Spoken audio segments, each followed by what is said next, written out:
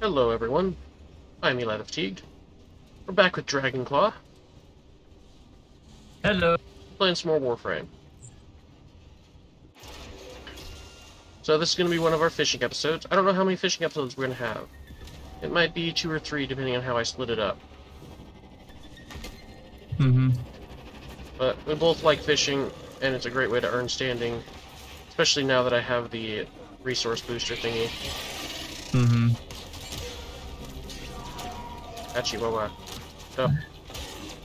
Jerks. Get back here, get him, Max. Good dog. Alright. Is there a hot spot over here?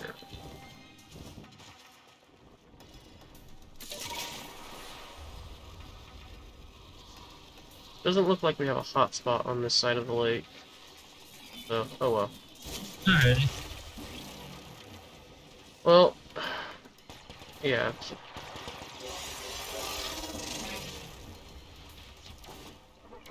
Alright, I'm gonna fish over here, because I think, if I remember right, having us fish right next to each other Does not work well. Yeah, scares away the fish. I'm gonna fish over here. Alrighty. Unless there's a hot spot, then we can fish together. Yeah.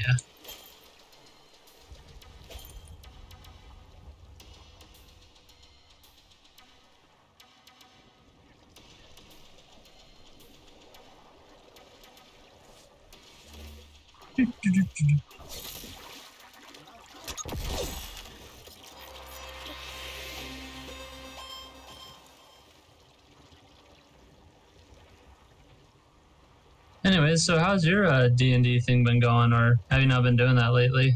We haven't been doing it lately. Scheduling issues, you know, D&D. Yeah, no, I understand that. Yeah. Unfortunate, but... the family D&D hasn't been going for a while either, unfortunately. And that's just because, you know, the pandemic and all that happened. Yeah. Yeah, no. My Wednesday night group, D&D, that's been going on for a couple of years now. We've had to move it to Mondays, and then we might be moving it to Saturdays, all depending on what one of our players' job schedule ends up being like for the semester. Yeah, that's fair. Jobs are a So, thing. Yep. But I can say we've probably been going at it for 2 years, basically straight. As long as there's been school in session, we've been doing it, so... Yeah, any D&D player's dream. Good dog, Max. Yeah. Keep digging stuff up. He's got that dig mod. Yeah.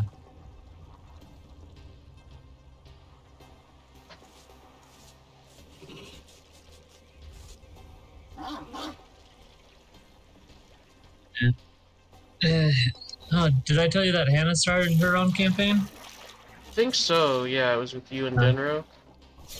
No, it was, so it's what we call it our married group. So we have my group and then our married group. Yes, I do remember because, yeah, because it's with our upstairs neighbors and then with some of our dance friends. And I'm actually playing a paladin in that one, a human paladin. I am, like, the most basic race, and it is quite fun. The most basic. You're not wrong, yeah. Because, I mean, like, if you like a D&D, what are humans? What are they known for? Above average farming skills. Yeah. But it's actually been quite fun playing a paladin. Yeah, paladins are actually pretty fun. I had a fighter that I played as for a while in a group that I played with for a while until kind of just left for various reasons. Yeah. I was originally a fighter. Forget the kind of fighter I was. Oh, I was a battle master. That's right. Battle master's really fun, by the way. Yeah. Battle masters are fun. Yeah. So I was a battle master originally, and then there was some story stuff that happened, and then it was also an undead campaign where we fought a lot of undead. So I was like, you know what? I should become a paladin because there's so many paladins around, and there was a story thing that where this girl we were trying to save died. It was this little girl, probably like 5 or 6 or something. and it was a very dark campaign. And so my Yeah. character, I thought it would be fun, good character development to have him become a Path of Redemption paladin, Oath of Redemption paladin. Oh, the Redemption Paladin. Mhm. Those guys are actually really cool. Was it Redemption or what's the other one? Well, so if you're thinking of stuff from Xanthar's Guide to Everything, in that one they have Redemption and Conquest. No, I think it was Redemption. It might have been another one, but basically, yeah, basically he felt incredibly guilty that he let the girl die.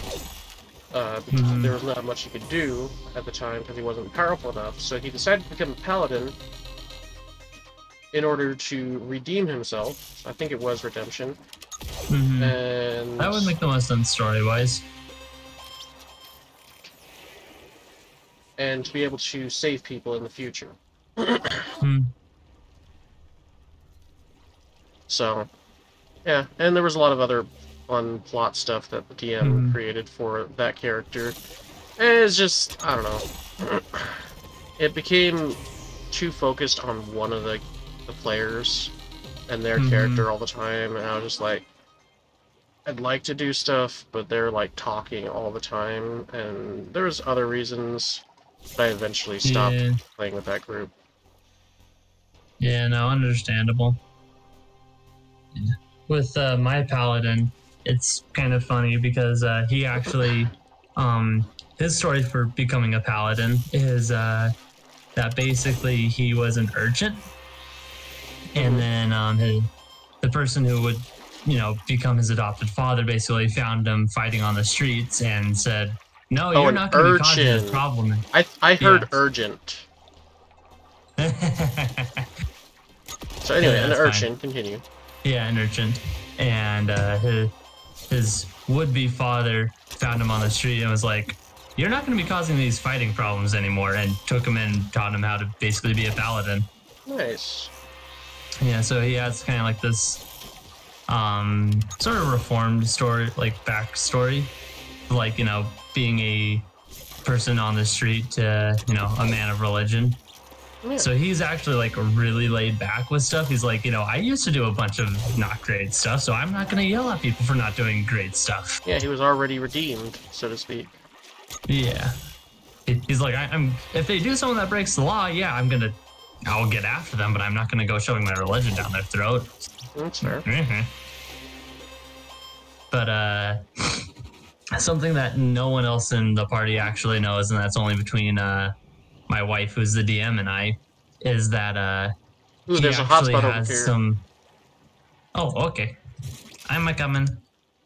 Is he actually has some trauma in regards to his dad? Because him and his dad were and a couple of other guys were sent to take care of I missed. I messed up that shot too. But we're sent to take care of a wizard that was trying to open up a portal to one of the 9 hells. And so they got there a little too late, so a demon was able to get through. And in the process of basically subduing the demon and having everyone fall back, my character saw his dad get ripped in half by the demon. Nice. Yeah, so ever since then, he's had a bit of a drinking problem. I don't blame him. Yeah. So, yeah. Because it's funny, because I introduced him, he just, as this paladin that drinks, everyone's like, "Why does he drink?" And I'm like, "You'll find out." Yeah. Yeah, I don't blame him.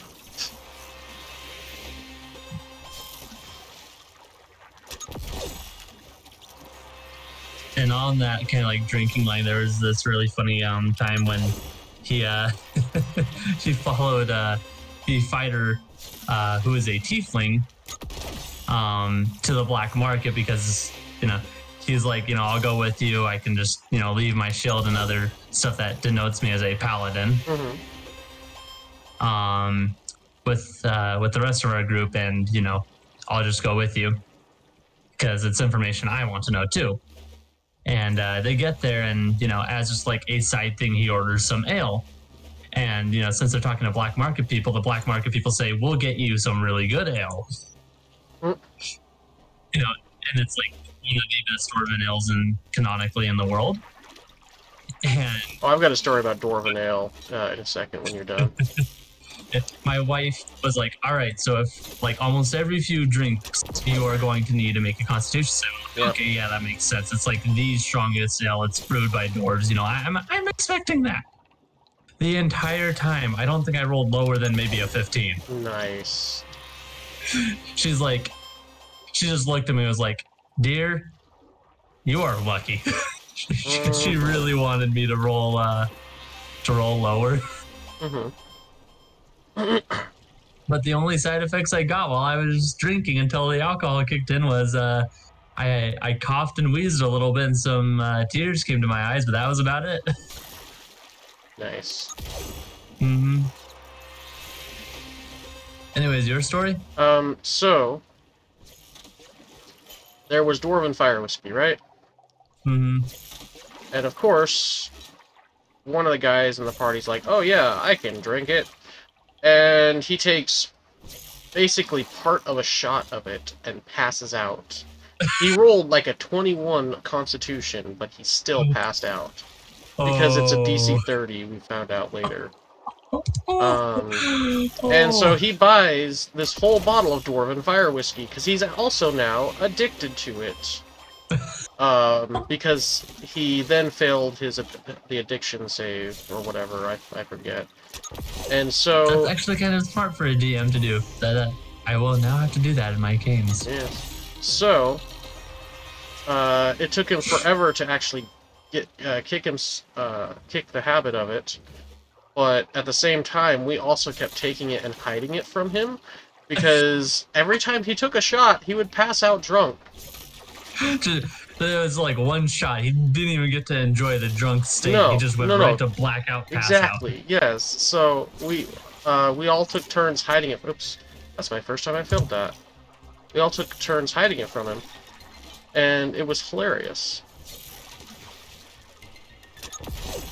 Yeah, that would be pretty funny. Oh, so another thing with my paladin. This isn't any alcohol story, but the way I built him is to be very heavy on the AC. Well, yes, that's how you build a paladin. Yeah. Well, this particular paladin subclass that I chose, Oath of the Crown, is really good for like wanting to do a high AC paladin and basically make it so that way the rest of your party can be as squishy as they want, and you have everyone basically focus fire on you. Yeah, what the fighter really likes to do with me is, since he's a battle master, is bait and switch. Oh, battle master, yeah. So my battle master, he was battle master fighter and Oath of Redemption paladin, and so one of my favorite things to do was literally just go running into combat and put my shield up, because it was a magical shield that I got that would float next to me for 60 seconds, for a minute. Oh, that's nice. Yeah. And it would defend me without me having to use it. Like, I could use a two-handed sword or two one-handed swords, which I did. And that is nice. It was stupid broken. It's also had this this sword. I forget what it was called, but it was a sentient sword, imbued with light. If I remember the lore that I got for it later out of character, because my DM liked talking to me about stuff because he knew I wouldn't tell it to other players. Metagame? Yeah. Yeah. I wouldn't use my out-of-game knowledge in-game, metagame, so to speak. Is that it was a darkness, some powerful dark force guy, evil guy, who was then sealed in this sword of light. And so he could only use the light powers in the sword. Nice. Yeah, it was hilarious and so good.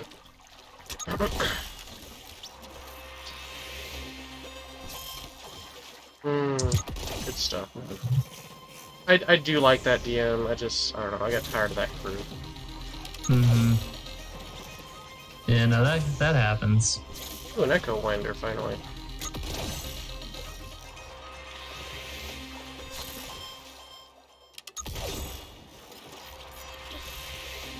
But yeah, I will say my wife gets super frustrated with the fighter and I just because of how buffed we get my AC in combat. She's like, I have to buff everything that's to hit just to hit you, dear. Just like, tell her to use stuff with dex saves. that would screw me over.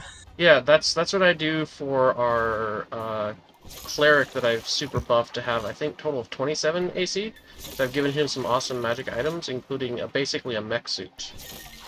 Oh yeah, I remember me fighting him as my werewolf form. Yep. Oh yeah. Yeah. I forgot about that. Which was really fun, by the way. I really enjoyed it. I don't think he liked how I could just teleport around him and basically smack him. Well, yeah, you were pretty overpowered. But that was the whole point. Granted, you know, I was like, what, 20 levels over him? Yeah.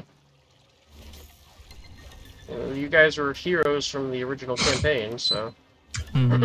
several hundred years later, of course you're going to be more powerful.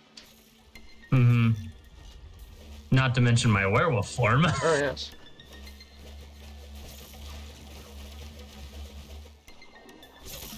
Oh my god, come on. I'm just missing like crazy today. That happens. You're spearfishing, you're trying to predict where the fish will go. It doesn't always work out. Indeed.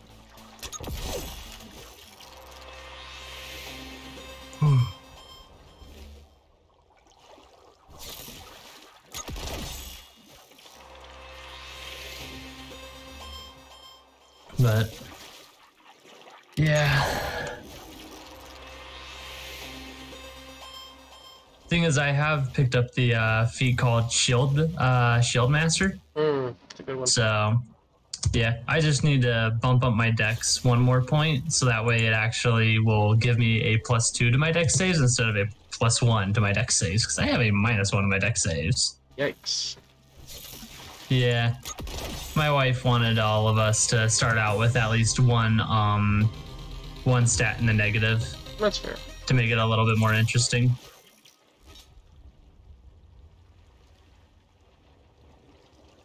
So my stat that started in the negative was my dexterity, because I'm like, I don't really need this. What I need is constitution, strength, and charisma. Which honestly for a paladin is kind of what you do need.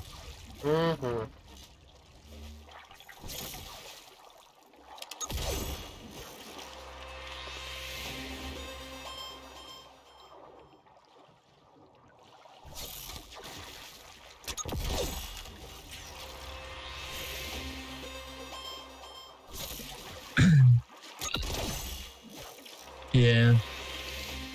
I also was able to get the armor mastery feat, which made it so that way I the heavy armor? Huh? The heavy armor mastery? It's something along that lines of it. It's where you reduce damage by 3 from bludgeoning, piercing, and slashing. Oh, yeah, I know the one you're talking about. Which is super nice. It's just like, oh, you're hitting me with a sword. Yeah, that'll be reduced by 3. Oh, you only did 3 damage. Lovely. Indeed.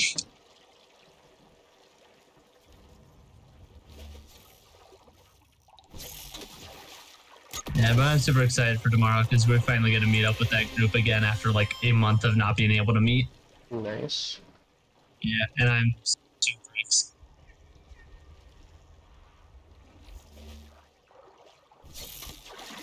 I missed. No. It's gone.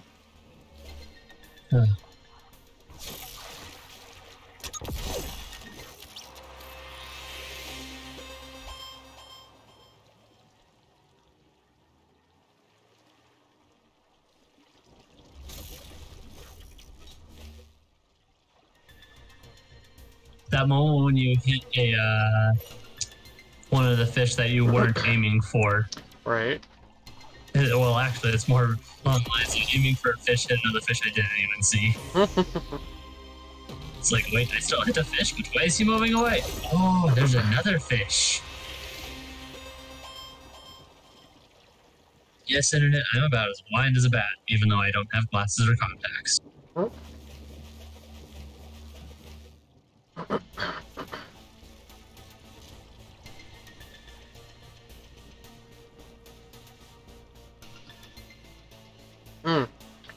Ever since I took that allergy relief stuff, I'm coughing like crazy. I'm sorry. Sorry, my brain just deleted what you said, so... Ever since I took that allergy stuff earlier, I've been coughing like crazy. Ah. Pretty sure it's sinus drainage. Might be too much TMI, but oh. What streamer doesn't accidentally overshare occasionally? Right.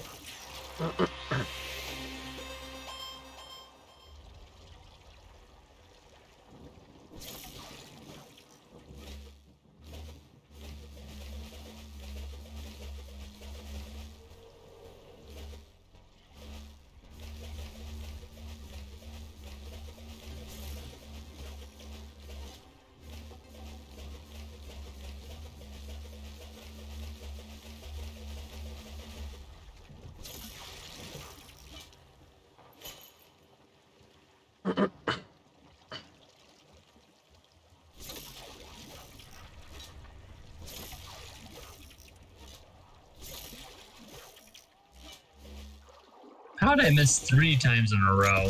I know that feeling.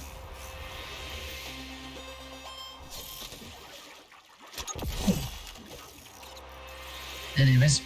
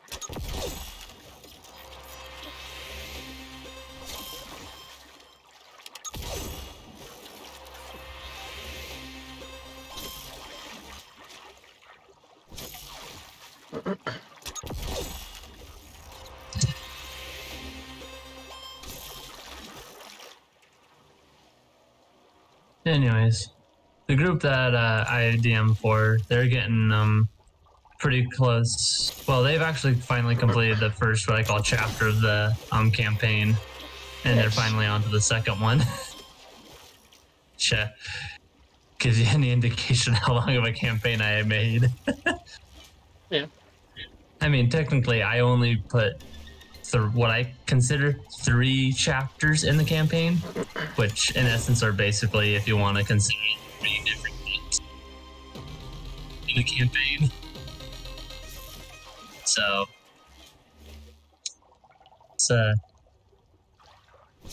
they're getting, the first chapter was finding out that the world's magical defenses are basically, you know, falling apart, and that the dragons need to basically get together and fix the problem.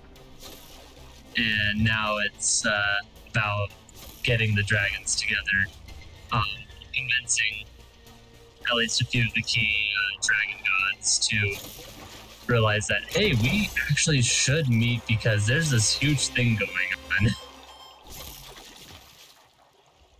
And we kind of need to fix it. And then the 3rd chapter will be them helping the dragons fix it.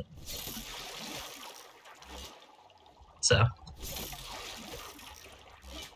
It's also kind of funny because Hannah is playing a rogue, but she just multi-classed into an artificer because throughout the first bit of the campaign, she got really into alchemy and stuff like that. And so I talked with her, and she's just like, we made her the this world's first canonical artificer. Nice. The first artificer to be in this world. And because of that, she's only allowed to do the alchemist archetype, because all the other stuff is a bit too advanced for the world. That's fair. I get that, magic can make it happen, but also at the same time, I kind of want to fit it within the realm of possibility. Like, if you're the first artificer in the world, I don't think you're going to be, doing a battlesmith artificer as the first one. I don't know, maybe. I guess it really kind of depends on the DM and depends on what type of world they have going. Yeah. I just know in most of the artificer lore and stuff, the alchemist is the oldest archetype. So that's why I said that, could only really do alchemist. And plus alchemist focuses a lot on potions, which is what she wants to do anyways. We're the biggest nerds, you know that? Yeah, I know. Yesterday was Star Wars Day. We were playing Star Wars games most of the evening. Today, we're playing Warframe while talking about D&D. Yep. We are the biggest nerds, and I love it. I mean, not to toot my own horn, but I have 16 D&D books. That's fair. And they can't all fit on one shelf without it bending the wood shelf that they lay on. That is how much they weigh. Alright, you just about ready to go turn in these fish? Yeah. I mean, I just had to take a break there to use my hands, even though no one can see my hands. Because, Starlight Violet does that too. She's a big hand talker. I used to be a big hand talker. I don't know what happened. Maybe the internet happened. I don't know. It kind of depends on my mood if I use my hands a lot or not. That's fair. Yeah, that's cool. If I'm trying to be very expressive or am very angry is when I usually end up using my hands a lot. I That's what I've got kind of found out. 160 fish, I think. I'll get a more accurate count once we end. Once we exit the elevator.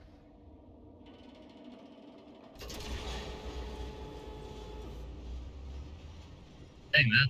Still a lot of fish. Yeah. I counted one of my fish had 32 on it, and I'm like, holy moly. 24, 60, 140 something. Yeah. Like 160, 170 fish. I mean, I do have the resource booster thing, but still. I wasn't always about the preservation of life. Part with some of your catch. We'll separate their components and distribute them to the needy. There's certainly enough of them. Simple, stripped-back design. A bit primitive, but handsomely made. Well, this specimen's quite complex, heavily modified. Fascinating. I'll find those who need the parts and have those making friends. So 68. Be kind. Fortuna's ring jockeys are in constant need of parts and repair, and many can't afford it. Share some of your catch. They'll remember. I'm just gonna have to provide all. Yeah, that didn't even get me maxed out. Sad.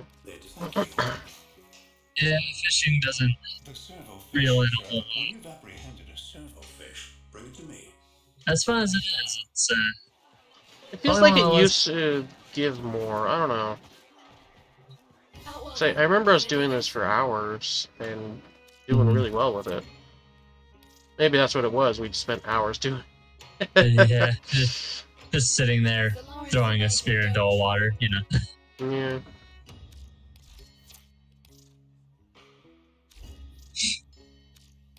I mean, I guess it's better than sitting there with a piece of string attached to an end of a stick trying to catch a fish.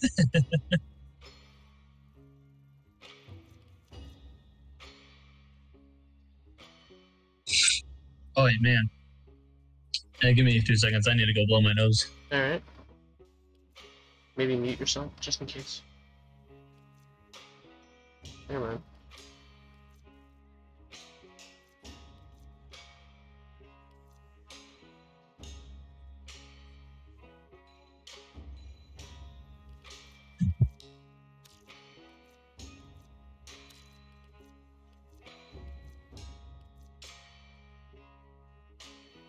Roger that.